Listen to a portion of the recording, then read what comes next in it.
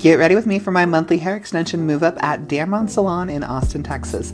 This is Susan. She is my hairdresser, and right about now I'm going to be pulling out of my bag my hair extensions that have fallen out this month.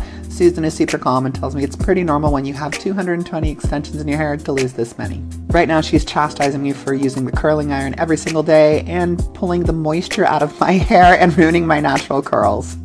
First, she's doing the front of my hair because we're about to go live on TikTok with Brad Stevens from the salon, so she's making me look presentable while she moves up all 220 extensions in the back of my head. I have a mess of tangles in the back of my head because I was laying on my hair during surgery and in recovery.